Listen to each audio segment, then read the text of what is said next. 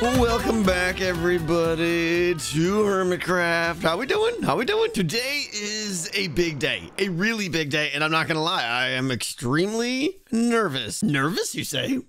But why, Tango? Nervous because today is the day that we are going to start the factory, and I think I've spent like 4 days off camera just thinking about various ideas of how I want to do this. I've prototyped some redstone. You guys know me. I'm a planner. And I like to plan things out, and I like to make sure that they turn out just the way I want them to turn out. But I gotta say, this one, not so sure. Not so sure. But I mean, at some point, I just got to pull the trigger, and we just got to get started, and we'll work with what happens. So that's the way it's just got to be. But yeah, we got a lot to do today. We're going to talk about the storage room, or the automation, how the factory is all going to work from the technical side, how the size of everything. You see, I got little pillars posted here already. That's the rough size of my base. Overall, we got a lot to cover here. But before we even get started with that, we had a visit this week from a certain somebody who had a certain something that I wanted, and oh, things turned out very, very well.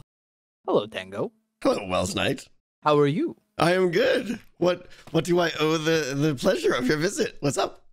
Well, you're just looking exceptionally beautiful this morning. All right. What do you want? What do you want? Well, I think the real question is, what do you want? What do I want? Where is it? Well, it's not in there. It's right here. Okay. Yeah, that'd be nice.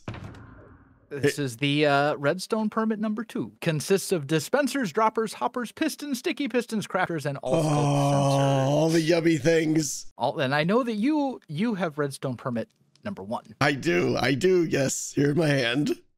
So let me ask you a question, Tango. What other permits do you have? What other permits do I have? I have light blue wool, chiseled bookshelves, glowstone, sponge, shroom lights, and then the redstone. You somehow managed to have 0 permits I'm actually interested in.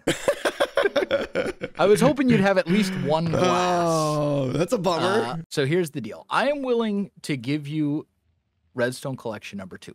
Okay. But with 2 stipulations. Okay. Stipulation number 1, I get to take whatever I want from the redstone shop for free. Absolutely. The end. Yes. Right? Yes. Stipulation number 2, I get half the profits from the redstone shop. From all the redstone, or just your side of the redstone? From all the redstone. Because here's the thing, Tango. I know. See, I've been watching your videos. Yeah. You know, you may or may not know this, but I am indeed a fan. Oh, okay. Well, excellent. Good to hear. But buttering I know that you have plans. I know that you have plans to automate all of the redstone things. Yes, I do. So I know that you're going to be doing not a whole lot once you actually have said automation set up. Well, I mean, okay, you're right. Probably not much. Maybe moving the redstone over.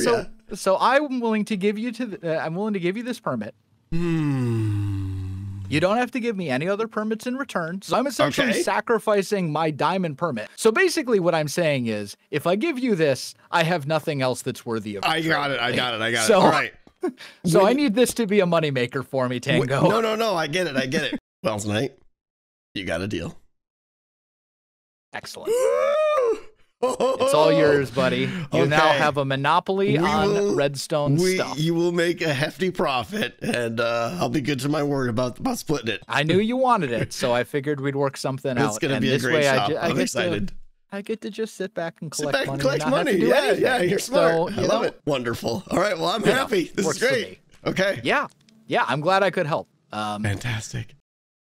So, yeah, this is pretty much the greatest thing ever. I have redstone collection number 1 and redstone collection number 2 now. I can sell anything redstone related, and nobody else can. And if anything, this just means my plans for my factory just became even more critical to automate all this stuff so that I have infinite supply of stock at my amazing shop, which I have incredible ideas for. I can't wait to make that shop now. Well, we need to get going. Number 1 on the list is, where is my base going to be? We're going to do a little bit of free cam here, and you can see we got 4 netherrack pillars here. That's roughly where I think, I don't have any idea what my base is going to look like yet. I haven't started any builds or anything yet for the exterior, but I'm thinking That if it was that size, I'd be pretty happy with it. Now, some things that I considered, I didn't want to kind of squash Etho's space out. I didn't want to have my thing like dominate over his amazing build over there, so I wanted to push it back far enough.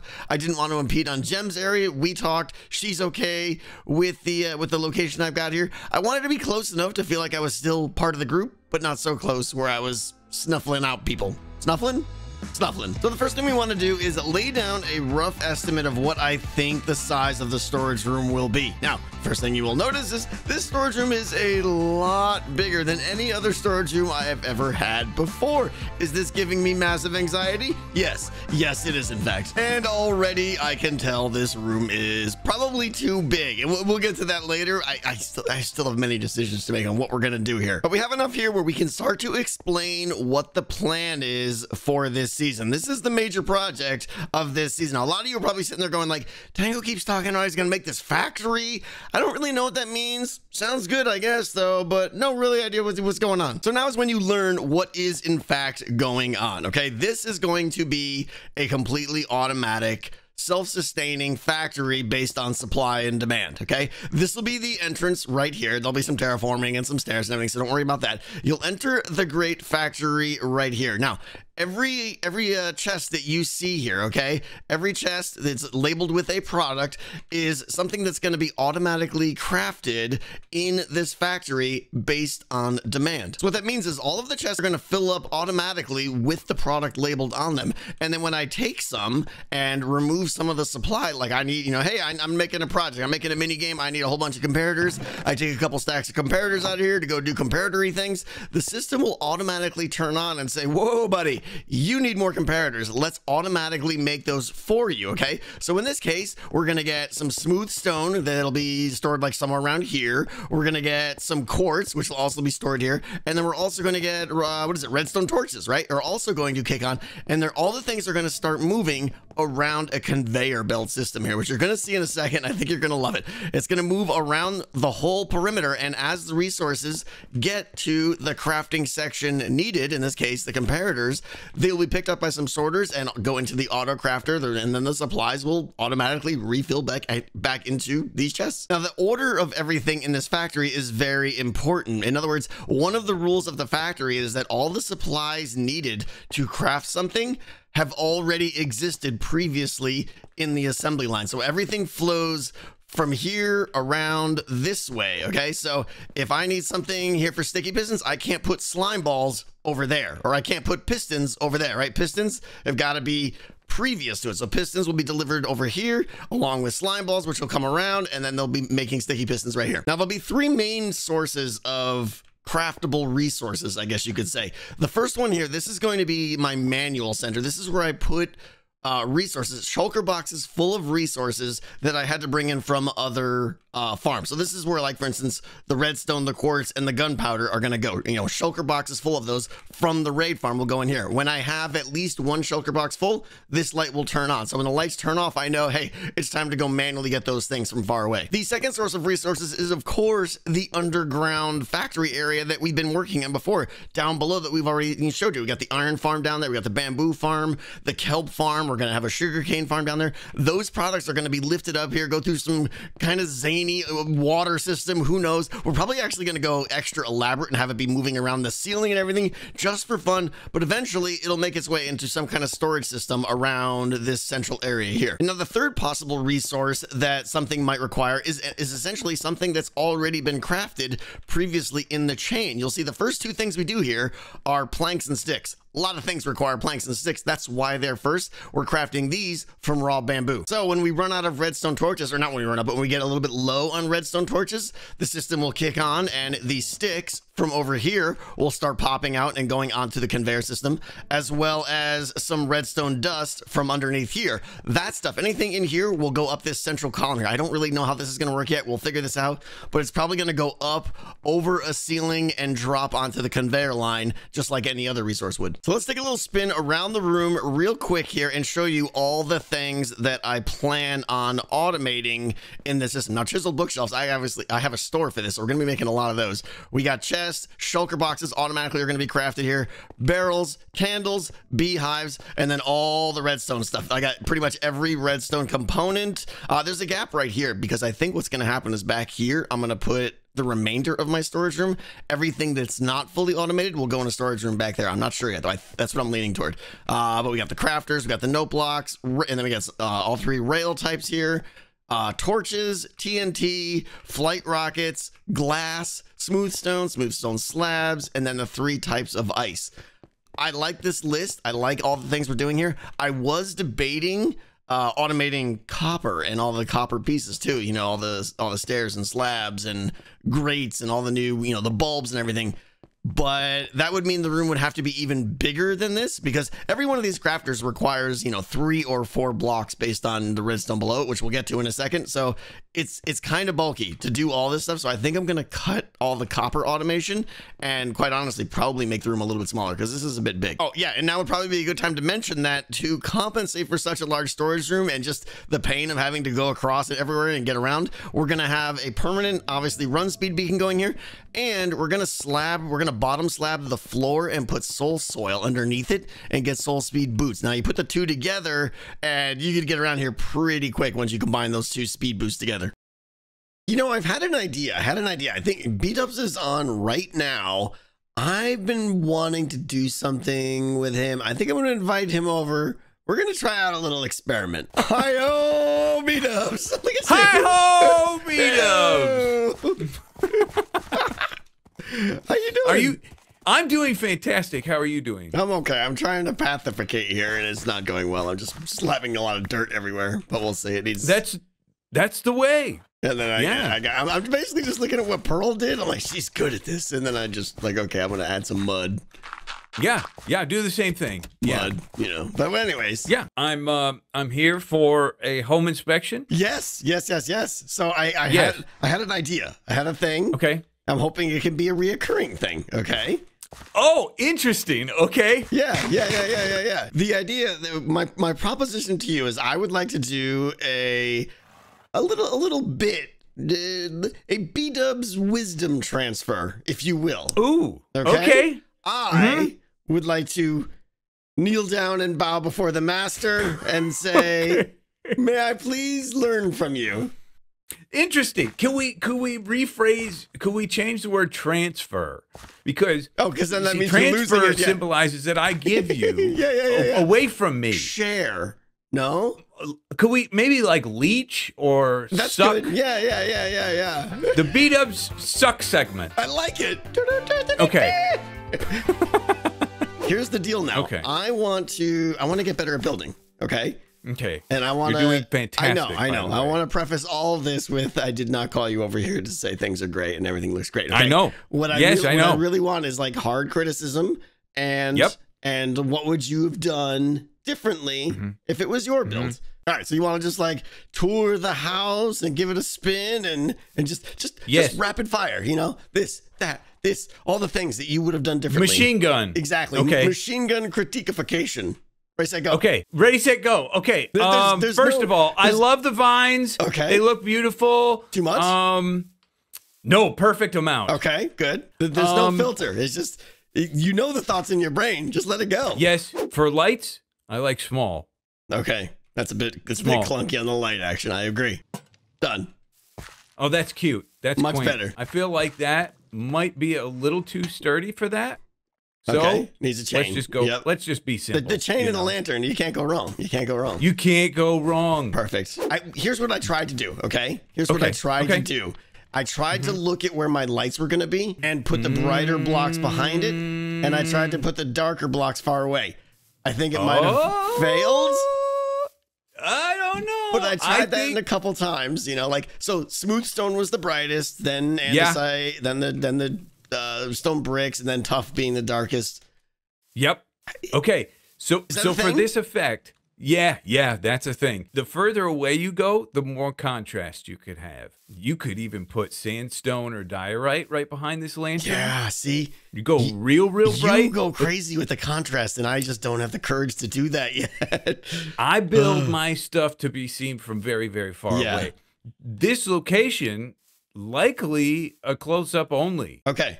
Distance equals more contrast. Got it. I get into this position where I find a spot and it's like I need to put something here and I can't think of something, so I end up putting some things. Correct? Yes. Yes. Is that what the lamps are?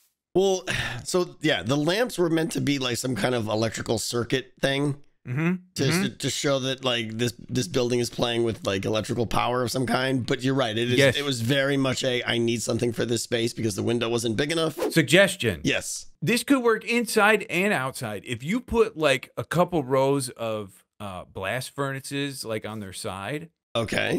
And some observers and stuff as like a backing. Yeah. Like on the top and the bottom or something. Yeah. It'll create that look. Yeah. And make it even look like little like boards up there, or down there. Yep. Yeah. Yep. Absolutely. I like that. This side, of course, is probably the best side with the gears and the pulleys and all the things spinning around. I like this side. That roof on top, that's a nice shape. Pretend these are the stairs going up. Okay. Right? Yep. These are the stairs going up, and then this is the bone block and mushroom. Oops. Bad placements. This is the bone block and mushroom. Looking from this side. Right? Okay. Yep. You replace this and this with like a diorite stair, and then it creates a dark spot in this corner, but they would go like this. Oh. Well, then what is back here? Because then now you got a block back here that you can see through, right? That is dependent on that. So you can see it here now. Uh-huh. See how it creates that dark in the corner? Okay. You're basically getting like a quarter block by doing that almost, yeah. You get a quarter block by doing that, yeah. And this is about as close as anyone would see it from, so they're never going to... You're right. They're never going to You've got to be having a panic attack right now. I'm freaking out, man. I got to sleep. Yeah. I like that trick. That's great. I love the roof shape that you made, but that's just another way to potentially enhance it. It's like a try-hard move, you know? Yeah, hey, it's good. It's good. You went with darker texture underneath here because this is a shadow area, didn't you? Mostly that, yes. And I wanted it just to feel like an older foundation on this side. Like this is where the work's been kind of done over here, and maybe things have been dripping down or something. I don't know. When I have plants and leaves next to a wall, I'll try to put in like mossy cobblestone in the wall. Okay. You know? I like that because you're right. This is something it's an afterthought. I just slapped down some leaves and I don't know how to shape that and stuff. Yep. You're saying like behind it, do the mossy cobble. Yeah. You could do mossy cobble there and even like even here. peeking up one. Yeah. Makes perfect sense. Yeah. Just a little bit helps to kind of blend into the background. Love it. Oh, see, that's good. That's good stuff. Yeah. Okay. And I'm going out on that one then. If that was a good one. That was a good one. Yeah. Yeah. I'm going out on a high note. Okay. I love it. B-dubs, I appreciate the first installment of, what do we call it? B-dubs. B-dubs suck job. We're probably not want to call it that. No. B-dubs suck fest. There we go. Woo! Okay. Perfect. Right. And we are back at the factory, and we've made some progress here. A couple things I want to show you that I think you're going to absolutely love here.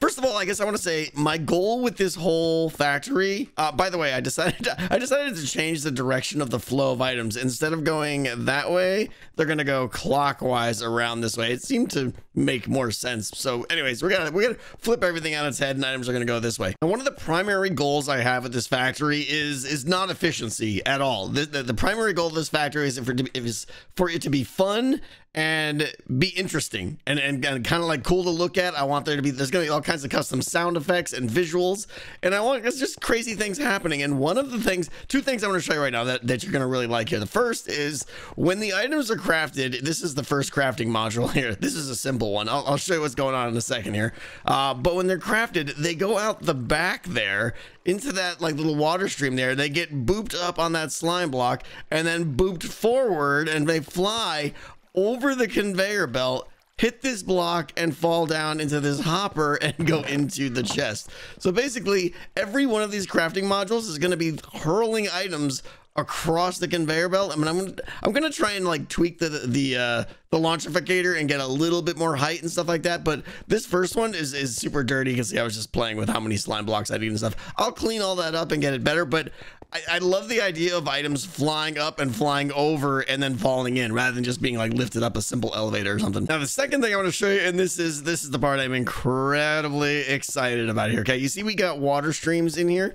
This kind of represents our conveyor belt, right, of the items going down the factory, right? They're going to be going over a bunch of sorters, you know, potentially being moved into some of the craftificators, being distributed, all that kind of thing. But you know what? You know what? I don't like water as a conveyor belt. So we're going to add our own conveyor belts that are going to hide the fact that the items are in the water stream.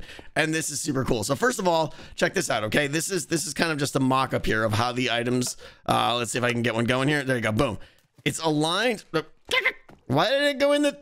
Oh, my thing is all messed up here. Are you? Yeah, you're all messed up. All right, temporary, do that. You saw nothing. All right, hold on. We flick the thing. The item hits the honey block and rides down, okay? Everything's fine. But look at how this item is aligned. It is like 90% off the block and only just barely hanging on to the edge there. And hanging on to the edge there is what allows it to go into these hoppers here.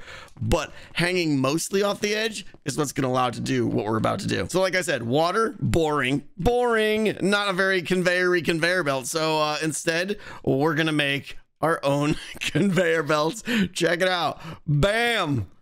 All right, listen, pay no attention. I know they're going in the wrong direction. It's because I just changed the direction. We'll get all that figured out. And by the way, this is not final art at all. This is very much a work in progress, but you can see what is going on here. We got basically little cylinders. We got a little rusty background, like corroded, you know, oxidized copper back there to hide the water. And because when an item is in the water stream, it's actually floating a little bit. Watch this. Watch this. It's pretty good. It kind of floats right along. I mean, it bounces a little bit. It's not perfect. It's not perfect, but I'm pretty happy with it. Now, I think I'm not going... You just saw one of the issues there. We're going to talk about that in a second. I think I'm not going to use ice because I intentionally want the items to go a little bit slower here. I want you to be able to see the items moving along and you know, and match it up with the conveyor belt, and it just feels better than having it zip by on packed ice. All right, so you're seeing one of the issues here, one of the drawbacks to adding custom models to the game. This is just a custom model that is sitting in the item frame down there. The problem is that model is only really like this big, okay? So watch my screen. Watch it. Once I turn my viewport here, as soon as it goes out, the whole conveyor belt pops out. That's no good. We can't have that, okay? So to fix that, we have kind of an opposite conveyor belt that's gonna like mask that problem here. Watch this. We're gonna put one right here now. Doink. Okay, it looks like I did nothing, right? Except now there are two of them. One is anchored over there and one is anchored right there, and they're kind of overlapping. So when I move my camera off to the side now, that one on the left is not rendering anymore. It's the one in this item frame that is rendering now. And likewise, when I do this, that right one stops rendering. But because they're essentially the same item, you really don't notice it that much. There's maybe some like Z fighting stuff and some clipping we got to fix. But overall, it is going to work great. And then when we want to chain them together, we just do more of this. We just do like something like that and something like this.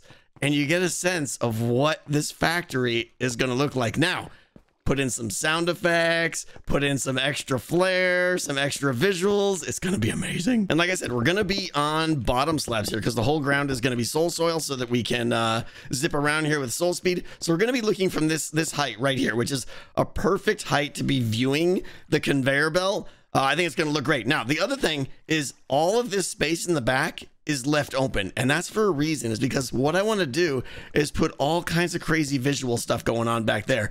Gears and cogs and spinning things and whistles and who knows what I can think of, right? There'll probably be some custom models back there. We'll do a mix of what we can do with vanilla and what we can do with custom models and everything. But as a crafting unit kicks on, I want something going on in the background that indicates that it's currently crafting items. Now, for example, and again, this is a very simple and almost borderline cheesy effect here, but imagine we're making redstone torches and above the redstone torch crafting system, you see something like this that kind of like is doing this kind of like animation, like looking to visually create a redstone torch. I mean, ignore the fact that that doesn't go back down there, but I mean, you get the idea. right? Now, as far as the redstone in this first crafting module here, I'm not going to go over all the details here, but just know that there's some cool features here. Like there's abilities to signal remote systems to start requesting resources that we need to continue crafting because we're low. There's of course systems to turn off the intake of resources coming in. For instance, if we have all the redstone dust we need to craft the current thing, we want to lock this hopper so that we don't take any more redstone dust, because there may be things down the line that are requesting redstone dust and we don't want to suffocate those things by continuing to take all the redstone dust. And of course there's safety measures down here to turn all of the crafting off if we don't have a sufficient supply of all the different resources necessary to craft the product we're trying to craft. It'll turn off all itself. Now, all in all, there's going to be like 3 different modules. There's the amount of items needed to craft the item in question. For instance, this is a 1 item crafter, there's a 2 item crafter, there's a 3 item crafter, and in the rare case that we need like 4 items to craft something like pistons or something, I'm gonna try to put those like on the corners, like right here, because if you think about it, the conveyor belt goes around the corner here. There's a lot of space in the back corner here that's not utilized, so I can put the complicated things here and do all kinds of custom crazy craftification back there. There's a lot going on here, and I know I just like blazed over like 50 different thousand ideas at the same time. Just know that I'm putting a lot of thought into this and I'm trying to get it right. A lot of things are still very much in flux and changing, as you can tell, but the important thing is we're starting on the factory and I love this project. And with that, I am gonna sign off for today, but first I do want to mention that I have a fairly large family vacation coming up at the end of this week. I'm going to be gone for like 10 days, so there may be a little bit of a slowdown in videos. I'm going to try to get one more done before I go and release it while I'm gone, kind of thing, but I can't make any promises. Who knows if that's going to happen. So bear with me. There will be a little bit of a delay in videos and streams for a while as I spend some time with my family, which I'm very much looking forward to. But just know that, guys, that when we get back, this is what I'm going to be diving right back into, and I can't wait.